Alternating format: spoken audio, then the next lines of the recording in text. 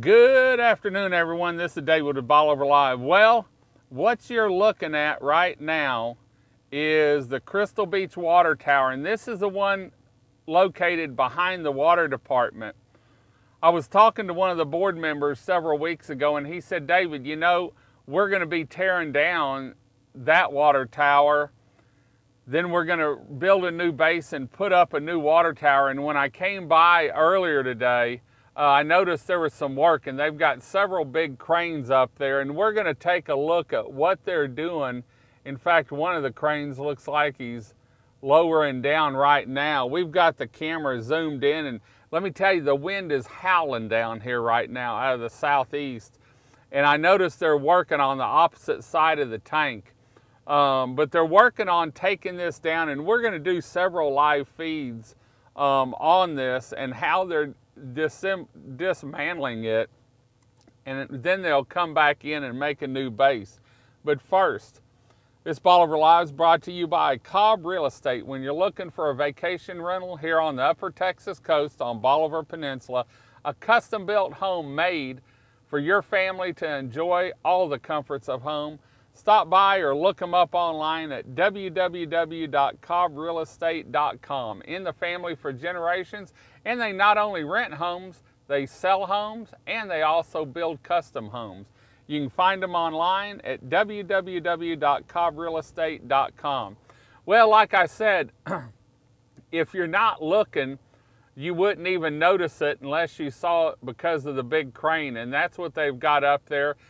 And it looks like they've done something on the top of it already, maybe cut a hole in it. And I see them walking around, some of the guys you can see walking around there. And so I know that if the wind's blowing 25 down here, it's got to be blowing 35 up there. So if you're in the area and you want to see something or watch it as it goes by, we're going to be doing some Bolivar live feeds throughout the next 2 or 3 weeks, however long it takes them. But they will be working on it, weather permitting, and I guess they're going to take it down piece at a time. With this wind blowing, though, I'd hate to see them lower anything down, and they've got a heck of a crane up there. In fact, let me zoom out so you can see what it looks like from the ground. There you can see the crane, and this is right in the center of Crystal Beach.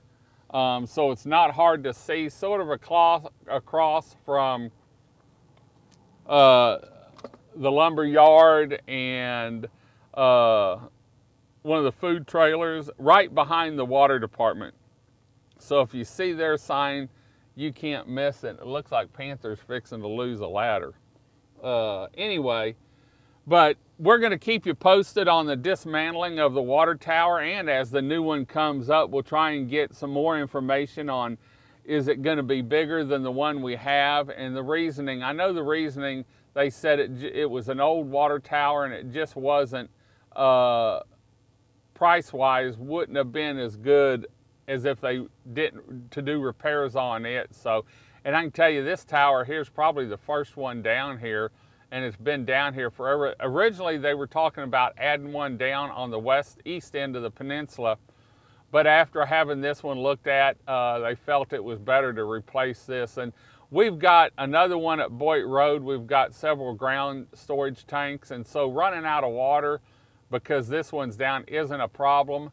The water department does a great job making sure we have plenty of water, and they know that we're coming into our busy time of year. They've got generators on a lot of these towers, so if the power goes out, they don't have to worry. But anyway, if you can remember as a little kid coming down here, seeing the Crystal Beach Water Tower, I can tell you it's coming down, and it's going to be replaced by hopefully a bigger, but I can tell you it'll be a whole lot better. So anyway, just wanted to show you what was going on down here. Rain's looking good for now.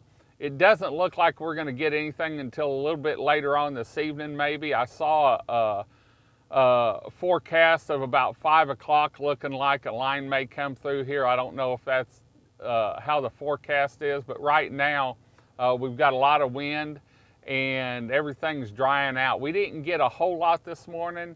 but we did get some, and so it'll give it some time to drain off. Remember, keep everyone in Lake Charles and Southwest Louisiana and in West Louisiana, Beaumont, Port Arthur, Southeast Texas, all the way up through the lake area.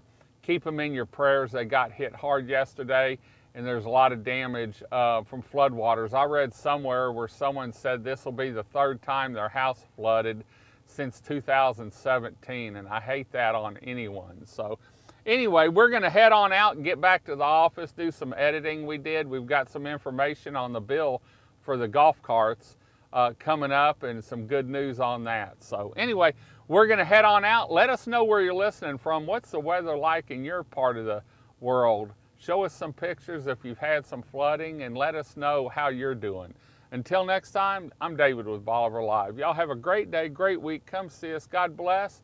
And we'll keep you posted as the Crystal Beach, Texas water tower comes down and the new one goes up. God bless, and bye-bye.